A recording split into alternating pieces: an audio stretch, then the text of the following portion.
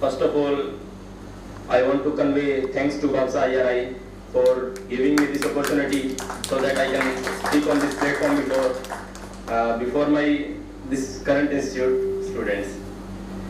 Then I want to convey thanks for the Dr. Raj Singh, Division Head of Agronomy, Dr. Rahul, IADS Minister of Defence, my senior Prahlad Narayan Sharma sir, and all of the IAS students community. Just before our little talks, I offer my greetings to my parents and my motherland. Though they are not here with me, but at no time they are detached from me, and at no time they are away from me. From the times when I came here in 2017, I was unaware of the most basic thing about the UPSC, that IAS are being selected through the UPSC CSC examination. So you can understand by this line that it all started from ground zero, and if someone has any doubt that I cannot do it or will I be able to do it, then let me just clearly say that yes, everyone has that much potential and everyone can do it. Then I also want to convey my heartfelt thanks to my beloved brother, Maipal Singh Gurjar, who is not here due to some urgency in meeting, because he just gave me unlimited love, unlimited care, support and guidance for this examination, which never allowed me to derail from the track, and the result is before you that I was able to crack this examination in my third attempt. Few things about this IARI and what IARI gave me. IARI gave me a good company of friends, and most of them are here only. Sonu Sikhawat is here, Nilesh sir is here, Sandeep Mathur. So these were few who were they were when I came in 2017, and when I was nothing, just like an MSc student only. I had no tag of IAS or UPSC selected candidates. तो वो तब थे मेरे साथ जब मेरे पास कुछ नहीं था, और वो आज ही मेरे साथ है, तो इसका thanks to them.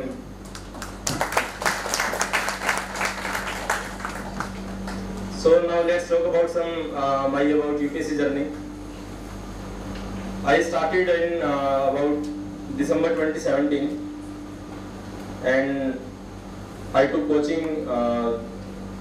We'll talk about later about coaching. So when I was in MSc here, so I didn't actually focus much on the MSc part, because when I just got admitted here, so I just completely focused my attention towards the UPSC civil services. And then one of my friends helped me through the examinations from the genetics division. Literally, I just cleared all the trimester exams through my residual knowledge from the UG and from fan notes. I just literally read nothing about the genetics. And just when the time came, I gave my first attempt in 2018 just to check my work, that whether I am capable of doing it or not. So obviously that has to be a failure. I was not able to clear prelims that time, but I just took a leap from that failure, that if I'm not able to clear this time, maybe I'll get it next time. And I had a little hope and just always carried a smile on my face that yes, I'll make it sometime and someday. Then the year of 2019 came. IARI Ph.D. examination entrance was there, and incidentally there was clash between UPSC civil service prelims examination and IARI Ph.D. examination, so I had to choose one among the two. And obviously because of the scholarship factor, as family is not so much financially strong, so I had to carry on upon myself. So I chose IARI PhD at that time, and my friends were preparing from about last 7 to 8 months. I started in about February 2019. The exam was in about June, so I had only 4 months to study about that. I just made that from day to night and night to day, and hopefully I clear with that All India Rank 1 IARI PhD entrance examination. So just after coming to the Ph.D., then I took coaching from the Wajiram and Ravi Institute. But after attending the coaching for 6 to 7 months, I didn't find it worthy at all. I thought that the 2 to 3 hours that I am giving to the coaching, I can study much more when I will be self-studying in the reading room or in the library. So I didn't attend the last 2 to 3 months of coaching. Then I gave my second attempt in 2020. Could not clear prelims due to the CSAT. Then again, after not able to clearing in the 2020, I gave my third attempt in 2021, and all the stages passed through all at once. Prelims cleared, mains cleared, intro clears, and then IAR 359.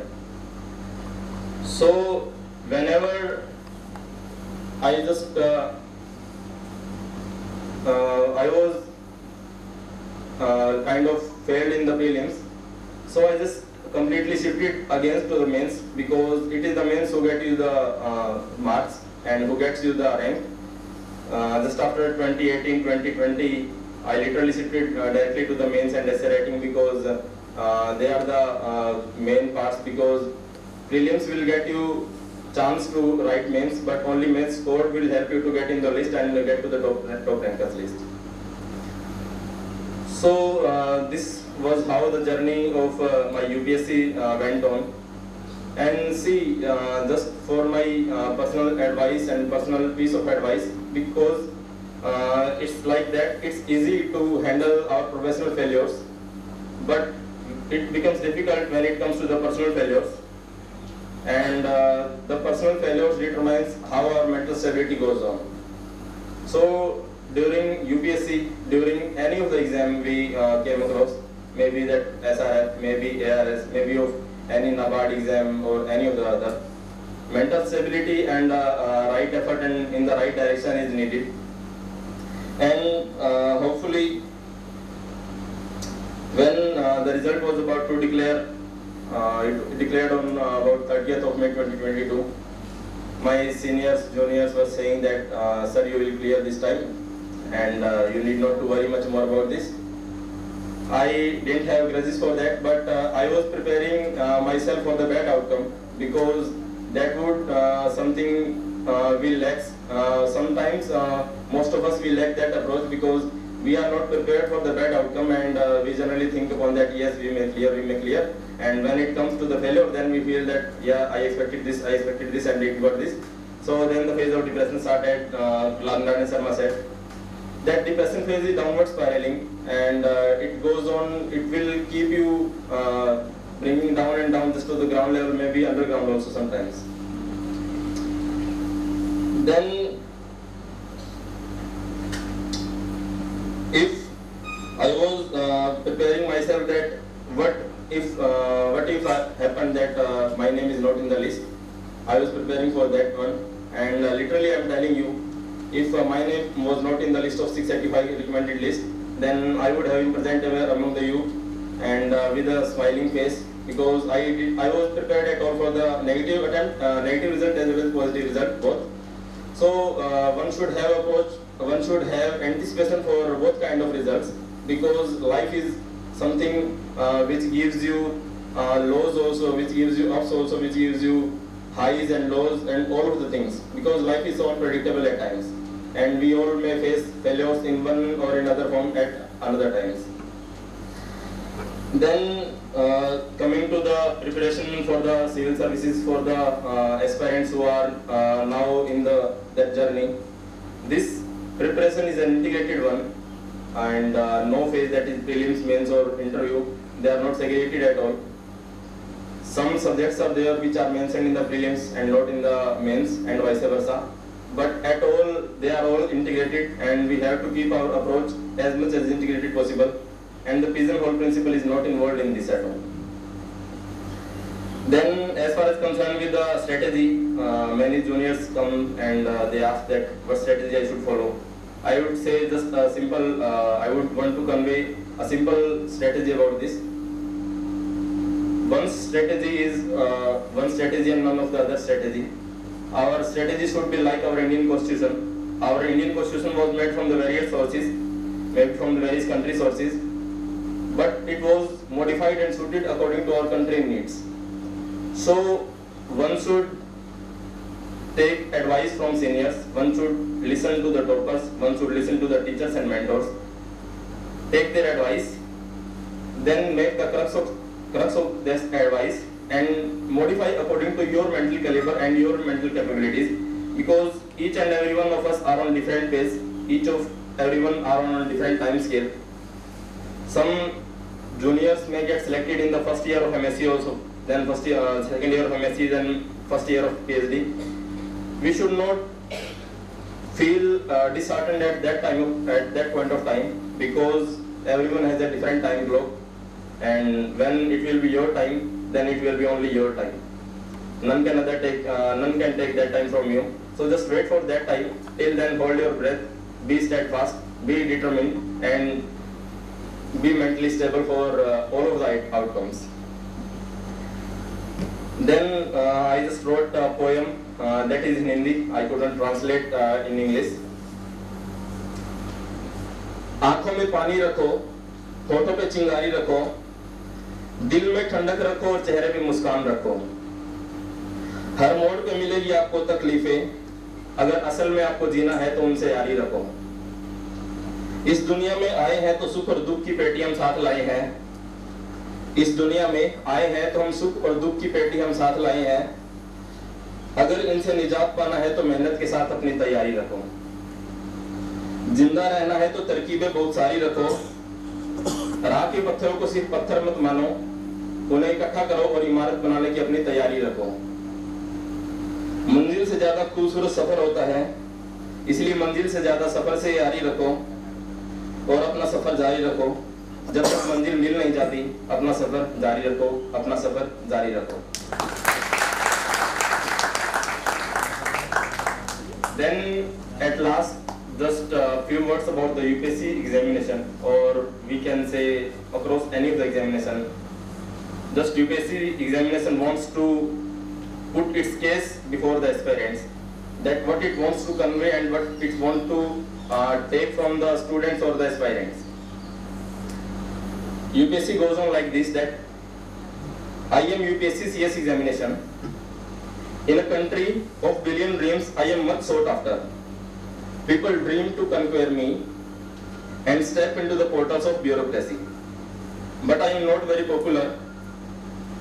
I am accused of being erratic and unpredictable, and some people or some aspirants think that I am sadist too. Today I have case for myself. I wish to defend, please judge me patiently. I am in examination. I am factored in according to what the country needs. Is it too much to ask for the best to come forward and take up the challenge I throw? Am I totally unreasonable if I wish to choose nothing but the very sincere, the most committed and devoted to get through past me? How I wish aspirants saw through the purpose of what I do. I want those aspiring to don the leadership, to wear the crown of leadership, to know and love their country. How their country struggled through the years of oppressive regime. How this country survived the odds stacked against it.